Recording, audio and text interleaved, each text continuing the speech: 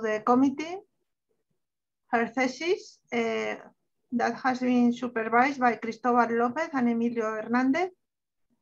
And this dissertation is going to be recorded, as you have noticed already.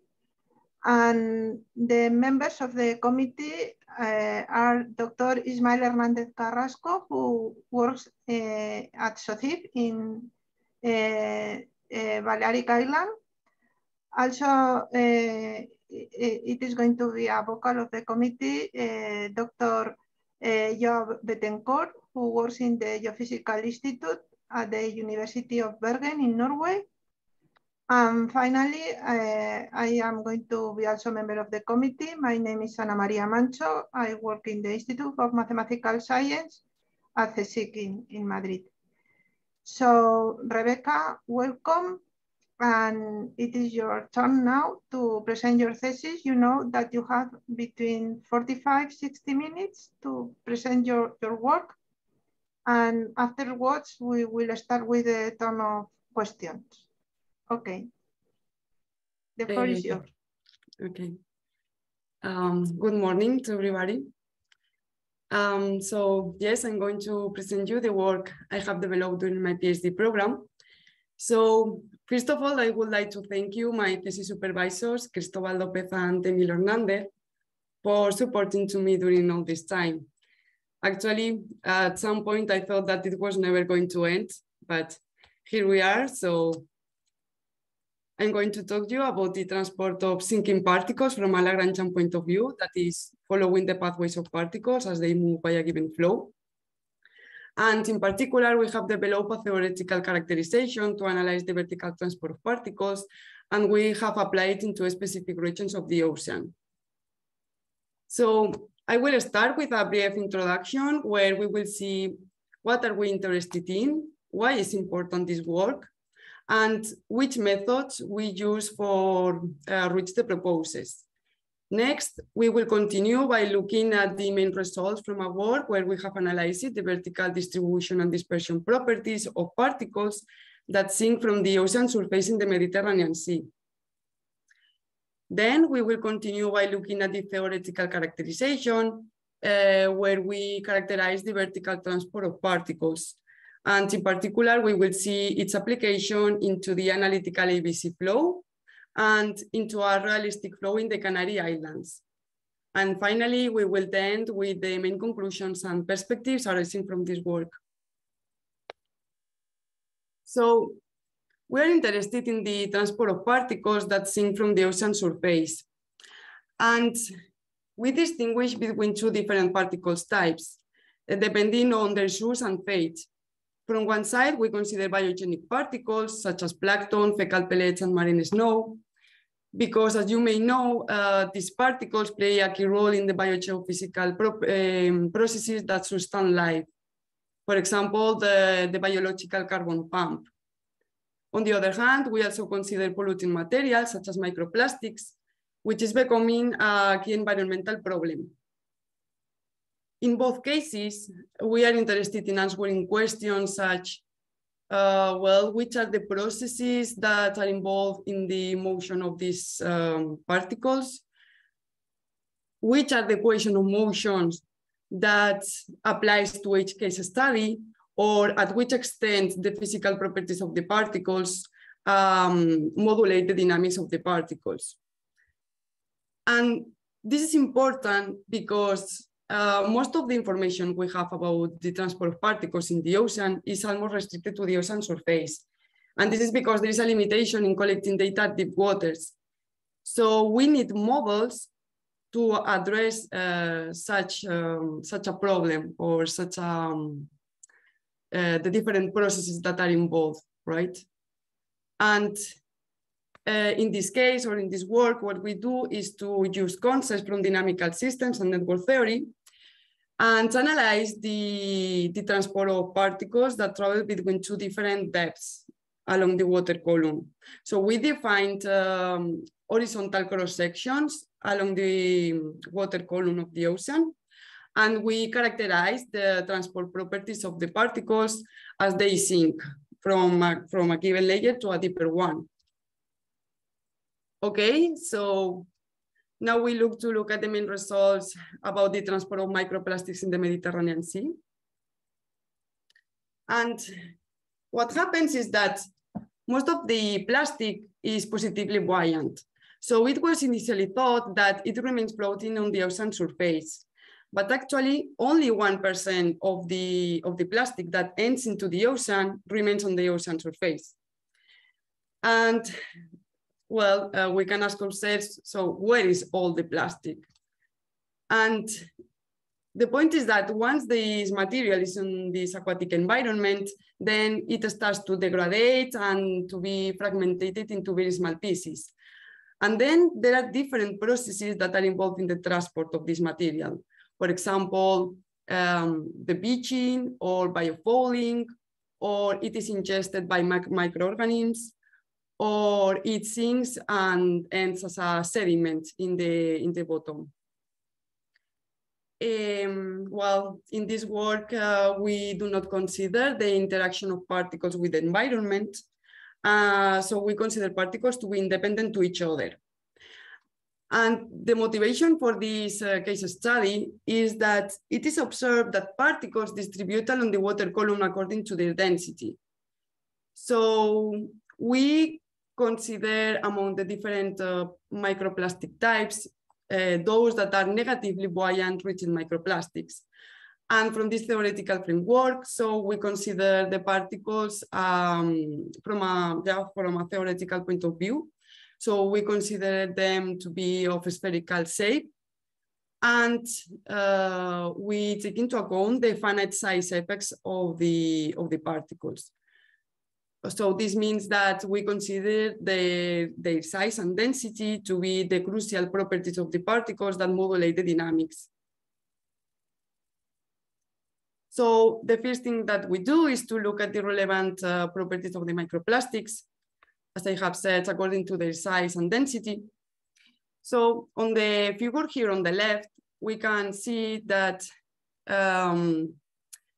we have identified from different studies the typical range of the density of the range of the density of the particles for each polymer type. And these ranges are compared to the seawater density, which in the ocean is estimated to be at 1,025 kilograms per cubic meter. So we finally identified the range of the typical polymer types to be at 1,025 and 1,400 kilograms per cubic meter. On the other hand, we also look at the size of particles. And from previous studies, it was observed that there is an increasing abundance of particles with decreasing sizes. So we fix the particles radius to be at 0.05 millimeters, for which we consider that it represents well most of the particles present in the ocean. Now we go to look at the dynamics that represents well the dynamics of these particle types. So we start from the simplified Maxwell-Catingall equation, which where we can, it is described in terms of v, which is the velocity of the particle, u, which is the velocity of the external flow. And we have three different terms involved in this equation. From one side, we have buoyancy, which compares the particle's density to that of the fluid. And beta actually has values less than 1 for those particles that are negatively buoyant. And it has positive values greater than 1 for particles that are positively buoyant. We have also the other term, the Stokes time, which is the response times for a particle to respond to changes in the external flow. And it is described in terms of the radius of the particle, A, beta, the buoyancy, and the kinematic viscosity. And finally, the other term involved in the dynamics is the settling velocity, which is the velocity pointing downwards. And well, yeah, the settling velocity depends on the two previous terms, the buoyancy, the Stokes times, and also on the gravity constant. But what happens? That this equation actually is a first approximation of the more fundamental equation. So to be fulfilled, we have two different conditions. From one side, the Reynolds number of the particle has to be much smaller than 1. And on the other hand, the particle's radius has to be smaller than the Kolmogorov scale of the flow, which in the ocean is estimated to be about 0.3 and 2 millimeters. So we look at the parameter range of the particles for which the equation is valid. For doing so, we plot here in this figure, on the vertical, we show the settling velocity, and on the horizontal, the radius of the particle. And we want to identify the range for which the equation is valid, right? So what we do is to look at these two different conditions that has to be fulfilled. So from one side, we show the line, the curve, where corresponds to the values for which the Reynolds number of the particle is equal to 1. And we also show the line, which is an upper bound of the Kolmogorov scale of the flow. So we conclude that the dash region corresponds to the parameter range for which the equation is valid. And we also look at another upper bound corresponding to or associated to the properties of the particles for the typical microplastics.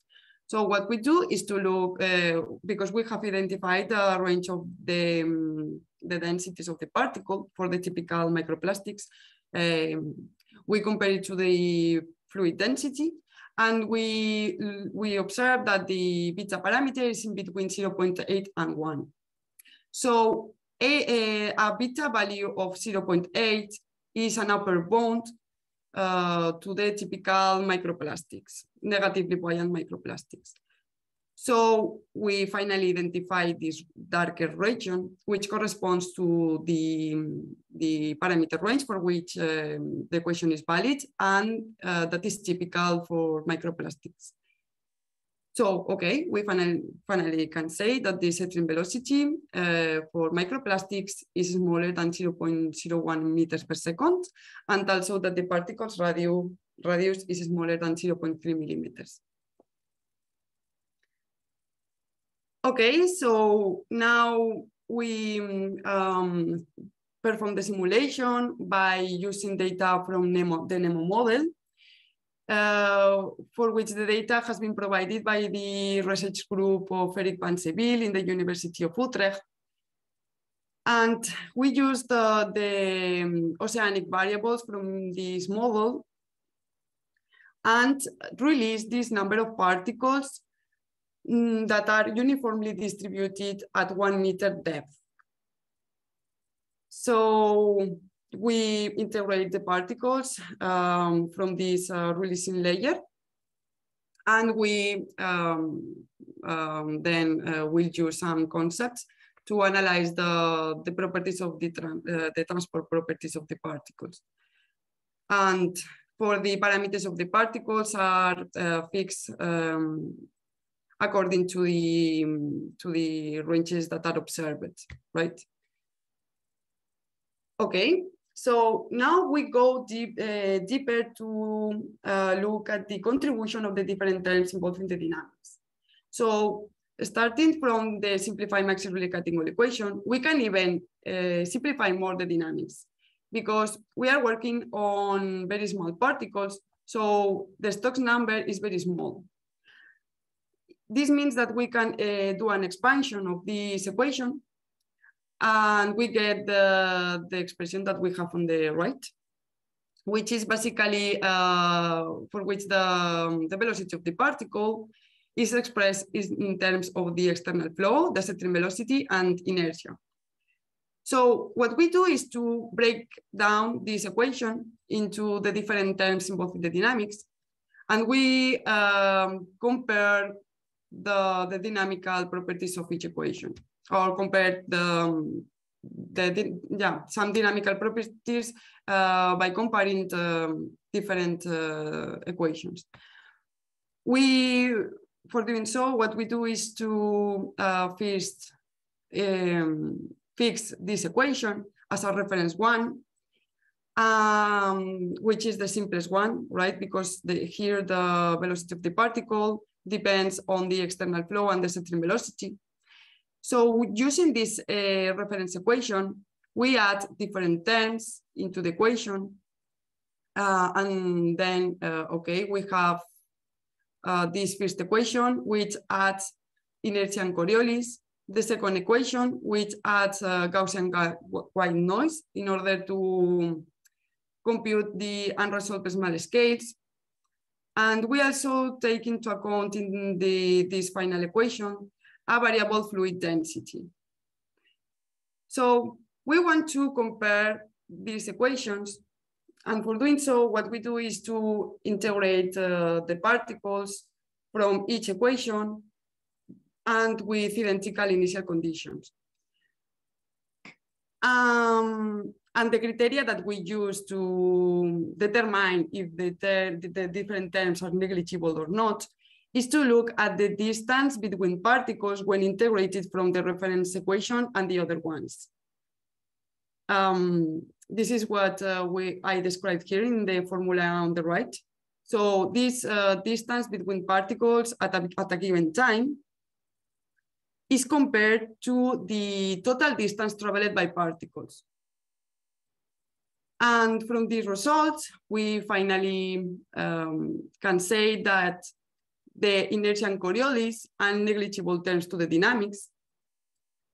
For the unresolved small scales, what we find is that, we have larger deviations, which are moderate, but still are enough to extract the transport properties of the large scale properties of the flow, or of the motion of particles in this case. And finally, the variable fluid density also shows deviations, large deviations, but are of the order of the unresolved small scales. So as a conclusion, we can say that the dynamics of the typical microplastics can be approximated by the simple this equation for which the flow velocity, the particle velocity, is described in terms of the external flow and the settling velocity. Okay, so now we go to look at the amount of microplastic that is present in the water column. And for doing this estimation, we first look at the distribution of particles along the water column. So, as I said before, we do a single release event from 1 meter depth. So from this simulation, we look at the particles' positions at each time, and we compute the density of the density of particles at each depth. And we compare this density to the area of the Mediterranean. And as we can observe, these two functions are mostly identical. So we can say that, okay, particles distribute along the water column uniformly. And we use this assumption or this result to estimate the total amount of negatively buoyant rigid microplastic. And for doing so, we define the residence time, which is the time that a particle spends along the water column. And this residence times is described by using h, which represents the average of the bottom floor, and the settling velocity of the particle. So for estimating the residence time, we do a wellhead average by taking into account the different polymer types that are present in the ocean. And we finally get that this average is about 14 days. This means that particles spend 14 days until they reach the bottom as an average. And now, in order to quantify the total amount of microplastic, we take the rate at which microplastics enter into the water column. But because we are interested in the open ocean, we focus on particles that comes from maritime activity. And this rate, which is estimated from other studies, is estimated to be about 0.24 tons per year. So we use this rate and the days that particles spent in the water column. And finally, we estimate that the total amount of microplastic present in the water column at any time is 3.36 tons. So, okay. The main conclusions of this part of the work is that Coriolis anti-inertial terms are negligible to the dynamics. Also that the large scale flow dynamics are robust to small scale fluctuations and also to the seawater variability. So the equation of motion finally can be simplified by adding a constant settling term to the external flow. Also, the equation of motion results in a nearly uniform distribution along the water column. And the total amount of microplastics present in the water column is close to 1% of the floating plastic mass in the Mediterranean. So it may be an important contribution to the microplastic pollution in at deep layers. And also, although it's not shown here, we have also observed transient vertical distribution that deviates from Gaussianity, which is associated to anomalous diffusive laws that dominate at different phases. Yes, in different phases. Okay, so now we go to look at the theoretical characterization that characterizes the vertical transport of particles. So the general idea or the focus is to look at the skeleton of transport of particles as they travel between two given layers. And we first take the geometrical approach from concepts of dynamical systems. And what we do is to identify regions with different dynamical behavior, which are separated by structures that act as a repelling and mixing structures. And a common approach for doing so is by computing the finite time Lyapunov exponent. So this is performed by taking a Lagrangian description of the flow.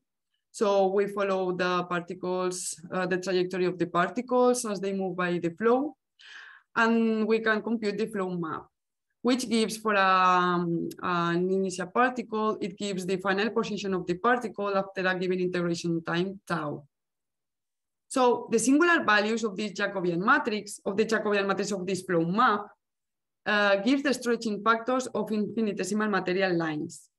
So if we imagine a sphere, an initial sphere, in an incompressible flow with chaotic advection, then we will find that with time, the material is stretching in one direction while contracted in other ones. So these singular values, or the maximal singular value actually, corresponds to the stretching rate of the material in the direction of maximal growing. So this is the maximal stretching factor that is used to compute the finite Lyapunov exponent, which finally gives the exponent of the exponential growth rate of lines, of infinitesimal lines. So we use this concept and we extend it to the case of particles that travel between two layers. So in our approach or in our characterization, we release particles from an initial layer and we integrate them until they reach a second layer. So we define M to be this initial layer. And we define the two-layer map, which gives for an initial particle in the releasing layer, the two-layer map gives the final position of the particle when it reaches the second layer. And we also defined omega as the time that particle spends traveling between these two layers. Next, we define the Jacobian of this two-layer map and compute the singular values. So the singular values in this case are associated to the stretching rates of material lines once the lines reach the second layer. And this is the maximal singular value is used to define the finite depth Lyapunov exponent, which is a measure that we have defined to characterize the deformation of fluid materials that travel between two layers. So, okay, we can also describe this process by looking at an initial surface layer in the releasing layer, and by looking at the deformation of the surface as it is affected by the flow and when it is projected onto the collecting layer. So as we can observe, actually the whole process can be described as the contribution of two different processes.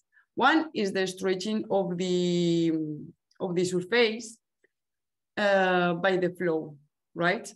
So we can expect that the surface suffers a deformation when it is affected by the flow.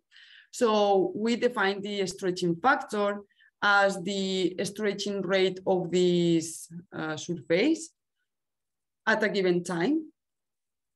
And once the surface reaches the second layer, the other process that is involved is the projection of the surface onto the collecting layer, which finally results in a footprint of points. So the projection factor measures the projection of the surface onto the collecting layer. Okay, these two different contributions can actually be described in terms of what we call the density factor. The density factor then is defined as the ratio of the density of particles in a release layer surface, in an initial surface, and its image in the collecting layer. This means that if the surface has the same number of particles when reaching the collecting layer, then the density factor is defined as the inverse ratio of the areas of the initial and final surface. Okay, so now we go to the network approach. The previous ones take concepts from dynamical systems, and now we perform we look at the properties of the transport from concepts of network theory. So we discretize the domain into regular boxes, not the domain, actually the two layers, sorry, into regular boxes. And we compute the transport matrix, which gives the links between two boxes. So here the links connect boxes that between the releasing and collecting layer. So for a box in the releasing layer, a link to another box in the collecting layer gives the proportion of fluids that is mapped onto the box in the collecting layer. And this transport matrix has a probabilistic interpretation. So from this transport matrix, we compute different measures that characterize the transport. The first things that we do is to use the adjacency matrix, which is the binary version of the transport matrix. And from here, we compute the out degree of a node. The out degree is defined for nodes that are located in the releasing layer. And it gives the total number of boxes in the collecting layer that have some fluid content or for which some fluid content reaches this collecting layer. So it is the degree out is the number of boxes in the collecting layer receiving some fluid from the box in the releasing layer. And on the other hand, the in degree is defined for each box in the releasing layer. And it is defined as the number of boxes in the releasing layer from which some fluid content will reach the box in the collecting layer. And finally, the network entropy is an alternative version to the degree out, but by taking into account the weight of the links. And finally, also inside the network approach, we are interested in identifying regions of different dynamical behavior. So for doing so, we want that two different conditions has to be fulfilled. One is that, okay, we want to find such regions that are isolated, but also with high internal mixing.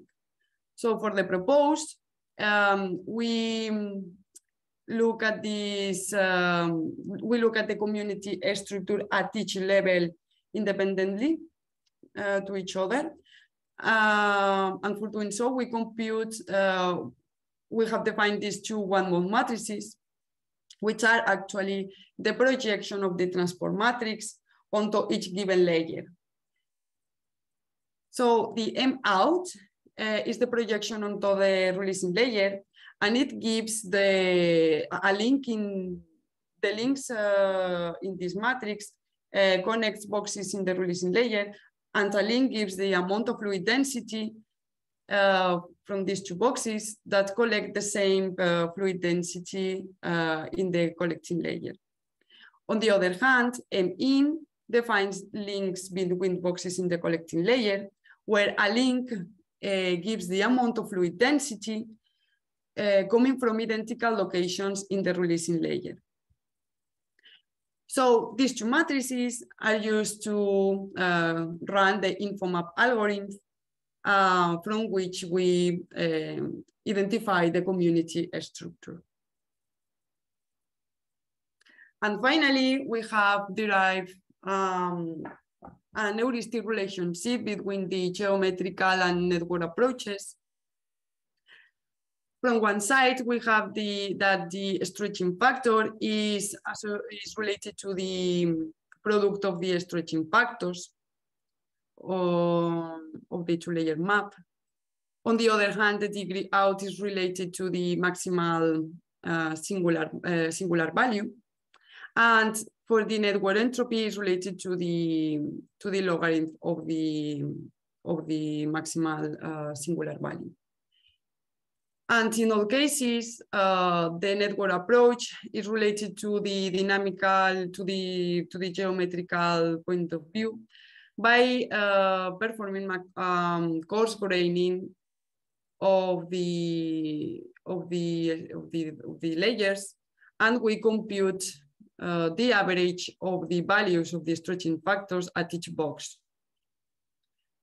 Okay, so what happens is that these relations are fulfilled, but with some assumptions. The first one is that we are working in a three-dimensional flow where not only one direction can be experiencing expansion.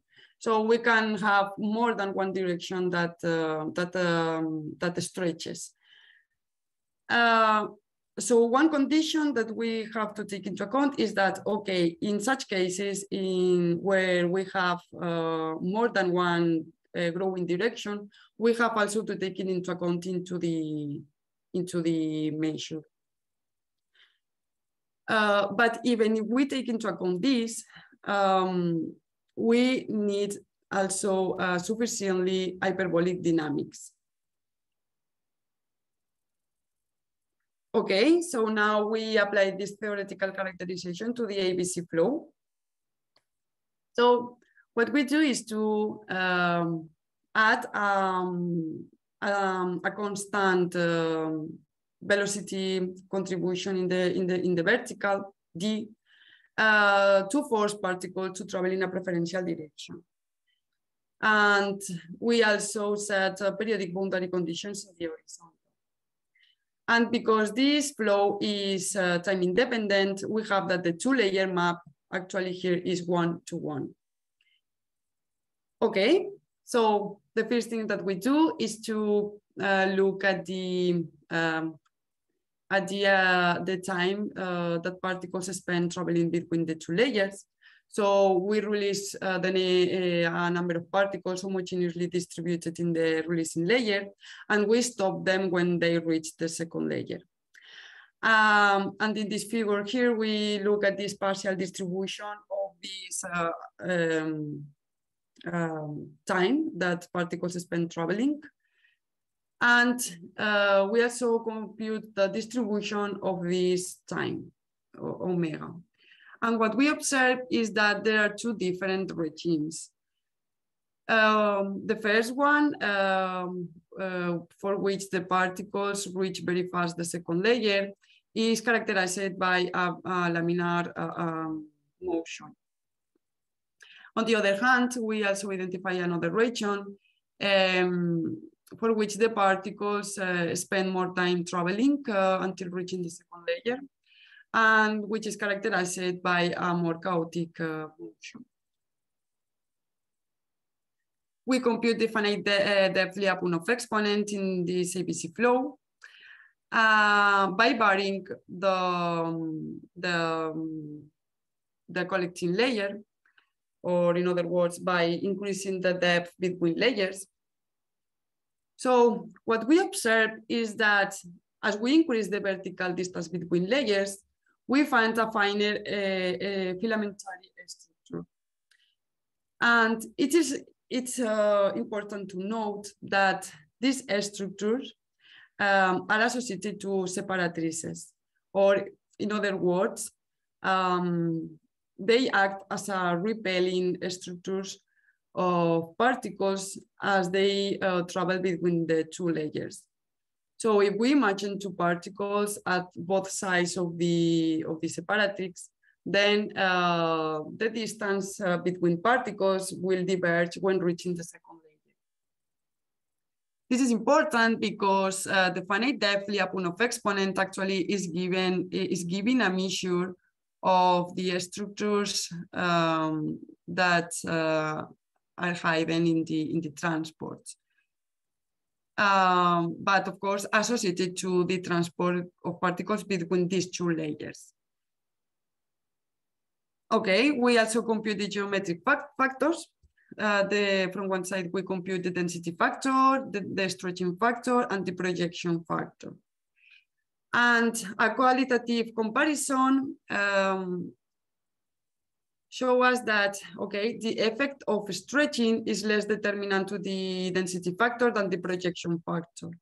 And on the other hand, we can also observe that the stretching factor and the projection factor have some anti-correlation.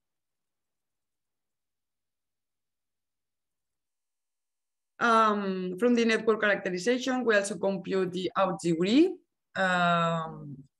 in the releasing layer and the in degree in the collecting layer. And the out degree is compared to the finite depth Lyapunov exponent and also to the network entropy.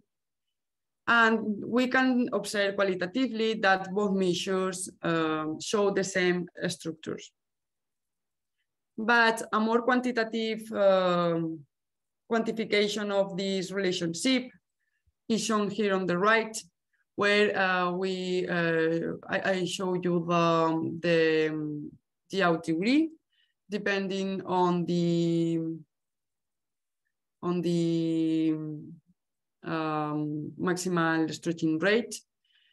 And what we observe is that, okay, there is a correlation between both measures, but we have some deviations from identity. And the reason is that we have not enough hyperbolicity in the dynamics to approach the identity. But if we take into account the weight of the links by measuring, by computing the relationship between the network entropy and the logarithm of the stretching rates, then we observe that, okay, the identity is almost approached, except at these points where there is not sufficiently hyperbolic dynamics, hyperbolicity.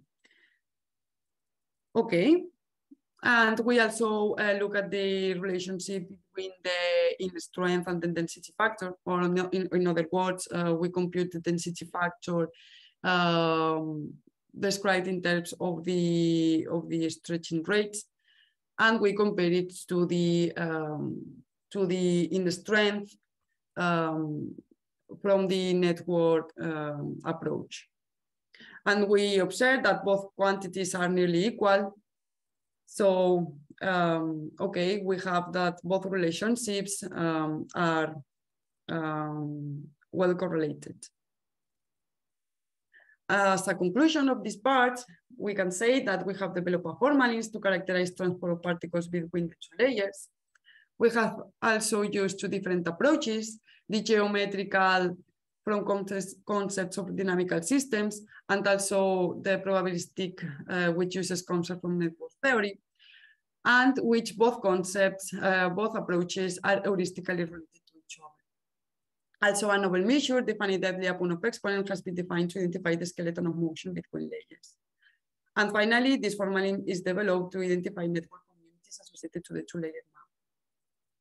So finally, we apply it into the Canary Islands.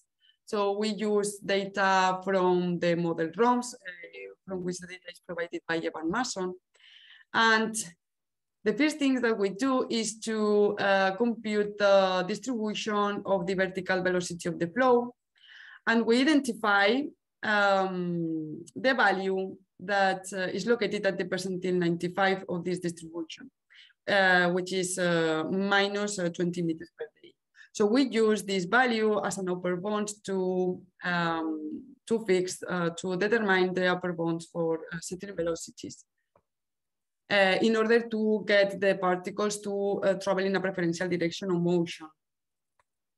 So we simulate particles starting at 100 meters depth, and we use three different certain velocities. So one thing that we do is to compute the evolution of the finite depth Lyapunov exponents. We compute the finite depth Lyapunov exponent at each month. And we look at this temporal evolution, and we find that there is a 1-year seasonal cycle of the finite depth Lyapunov exponent, which is anti-correlated to the sea surface temperature. This means that, for example, at February, where we have higher values of the finite depth Lyapunov exponent, we have minimum temperatures of water.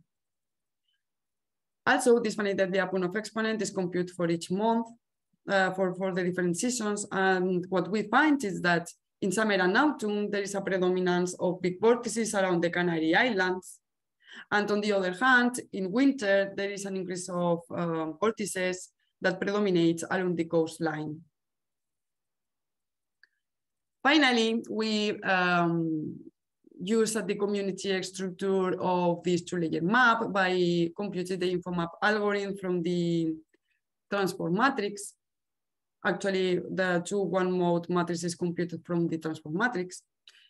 So for doing so, we use three different setting velocities in order to compare the community structure depending on this parameter. So a first level outcome of the algorithm shows that there is a partition of the domain into two regions that are separated by the Canary Islands. But okay, the absence of other communities may be indicative that that the data is biased because of the presence of the islands. So we performed a second level of the algorithm, which looks for the communities that are present inside the communities in the first level. And what we observe here is that, okay, by increasing the settling velocity, we do not find general structure of the communities. So, okay, this is one conclusion, but also this is one interesting thing that we find, and is that if we observe the communities, they are elongated in offshore direction. So this may be indicative that about the lateral export of particles in offshore direction. We also have computed some quality parameters that we have defined for this two-layer map. And okay, the quality parameters and are computed for when increasing the vertical distance between layers.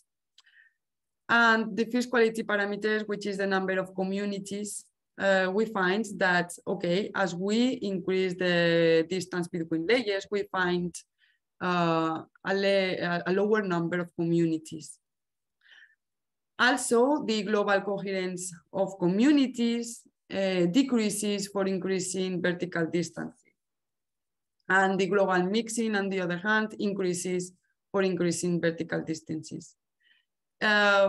These trends is what we expected. So this is informative that, okay, we have formulas that works well for identifying the community structure.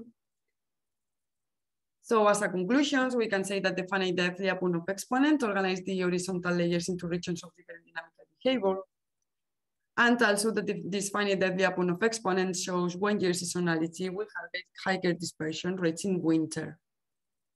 Also, there is a more filamentary structures appearing for increasing vertical velocities and for slower particles. And although it's not shown here, we have also checked the relationship between the network approach and the geometrical one. And we show a good relationship. And finally, communities, the communities that we find present an elongated shape in offshore direction, which may be indicative of the lateral transport of particles.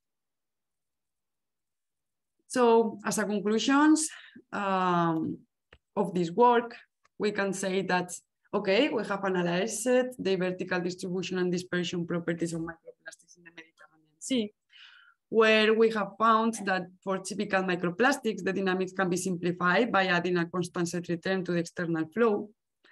Also that particles distribute uniformly along the vertical column, from which we have estimated the total amount of microplastics present in the water column. Also, we have found that there is a weak vertical dispersion, but the emergence of transient vertical distributions that deviate from Gaussianity, which are related to anomalous diffusive behaviors.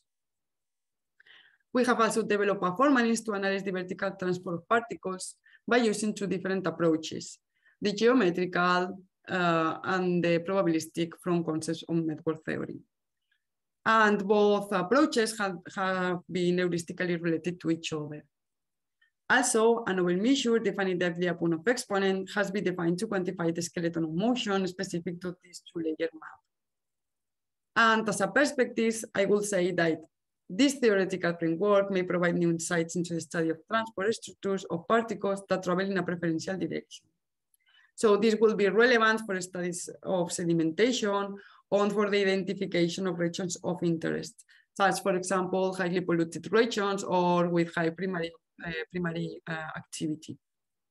And finally, these formulas will also relevant to analyze dispersion properties and the global properties of the transport of particles along the water column.